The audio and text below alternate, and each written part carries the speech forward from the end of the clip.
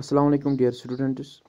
We are discussing the graphs of trigonometric functions, and we discussed sine function, cos function and tan function. Now today we will be discussing the remaining three functions. Now the first one is the cot function. You know that the cot is defined as cos x upon sine x, and the domain for this cos and sine is complete set or the whole set or, that is cos and sine are defined throughout or.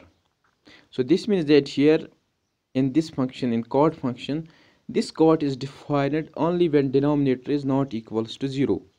That is, cot is defined for all those values where sine x is not equals to 0. This means that while sine x is 0, this cot is not defined.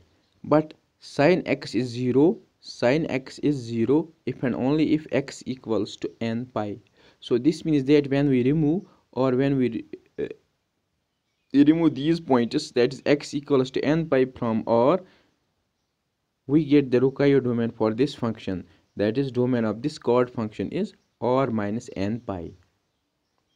So if we consider a function from this set, that is R minus n pi to R, defined by cot of x, now this is the domain and this is the required codomain for this function. Now how to draw the graph of this? We will firstly draw two axes.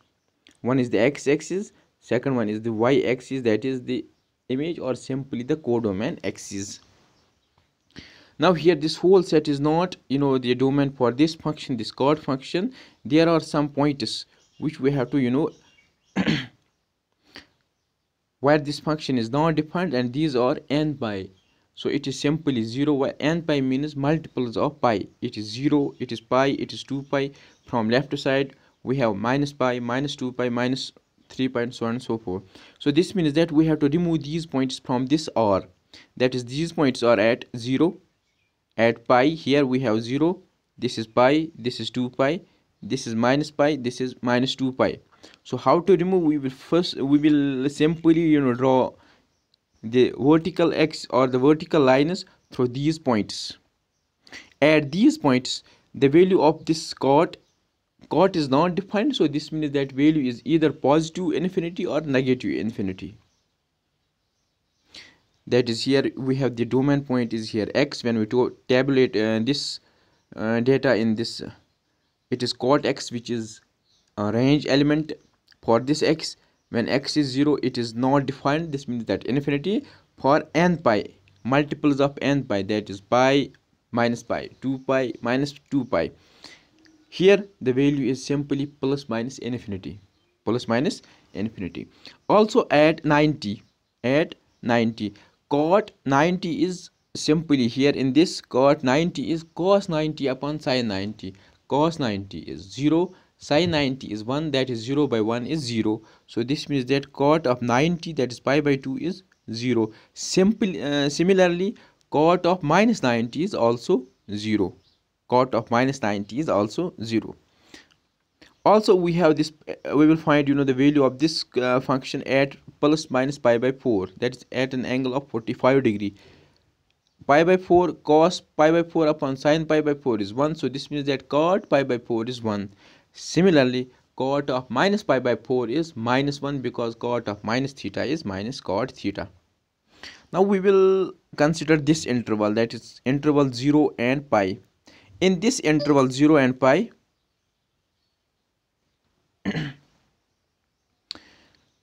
the value of this function is 0 when x is pi by 2, that is, here the point is this, because it is 0. Also at pi by 4 value is 1. Here we have this pi by 4, the value is 1. Now when we approach, or this function is not defined at infinity, at 0. So this means that when we put x equals to 0, the value becomes infinity, or when we approach to 0 from this side, the value becomes positive infinity, that is this.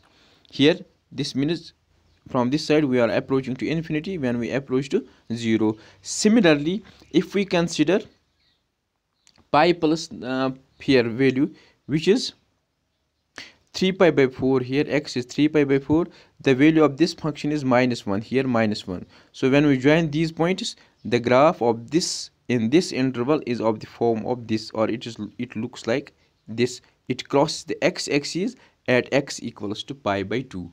Similarly, in this interval, in interval 0 and minus pi by 2, the graph is exactly like this, while it crosses the x-axis at point x equals to minus pi by 2.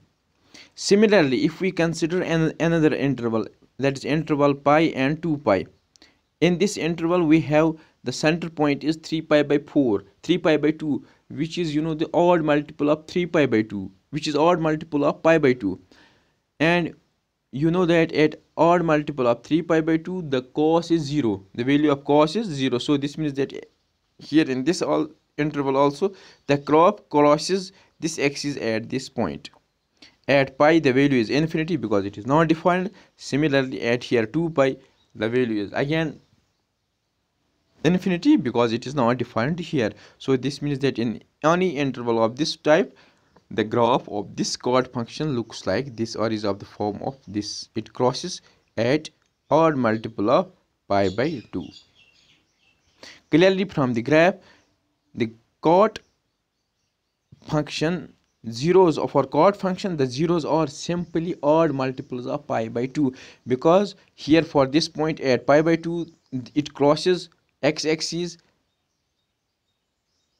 At 3 pi by 2, it crosses x-axis. At minus 3 pi by 2, it crosses x-axis.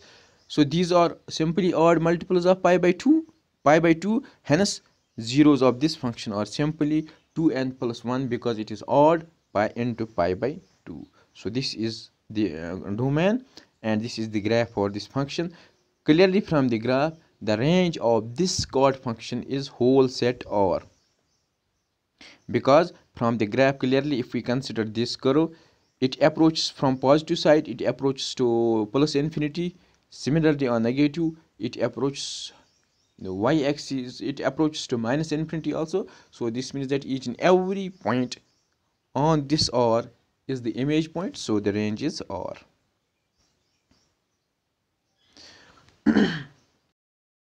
Is the sec function. You know that sec function is defined as 1 upon cos.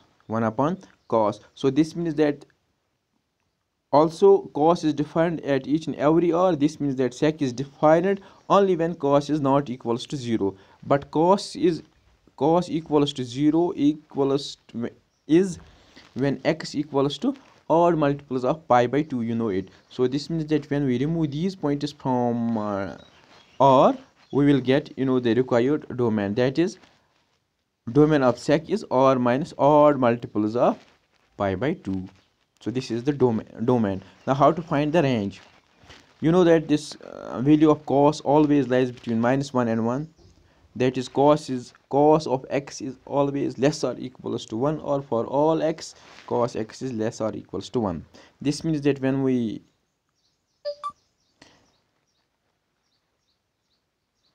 invert this, it is simply 1 upon cos x is greater or equals to 1, which implies that sec x is greater or equals to 1 for all x. Similarly, cos of x is greater or equals to -1, which implies that sec of x is less or equals to 1. So this means that the value of sec x for any x is either greater or equals to 1 or less or equals to 1. It is never in the interval -1 and 1. So this means that when we remove this open interval -1 and 1 from R, we get the required range for this sec function. That is, R minus open interval -1 and 1 is the range for this function. So this means that value of sec never lies in interval, or never is greater or equals to -1 or less than 1. Now how to draw the graph?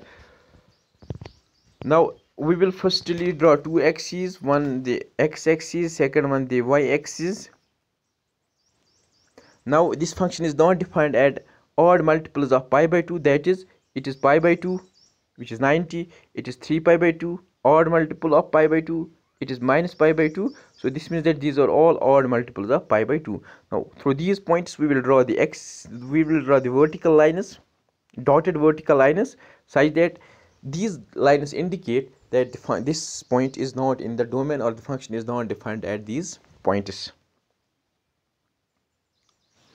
Now at x equals to 0, now if we consider this interval minus pi by 2 and pi by 2, at 0 value of the sec is simply 1. So this means that when x equals to 0, this equals to 1. Also the range of this sec, the value of this sec is not lies in interval minus 1 and 1. So this means that value of this never lies in this. Now if we consider this value of this function at pi by 2, it approaches to infinity because it is not defined. Similarly for this point minus pi by 2, it is again here infinity. In this interval 0 and pi by 2, here we have 0, here we have 0, and this is pi by 2. In between we have pi by 4. Value of pi by 4 is greater than 1, so let's assume that the point is here. Similarly from this side, point is here, it is minus pi by 4. So when we join these points, the graph of this functions is of the form of this type, that is u-shaped, like this.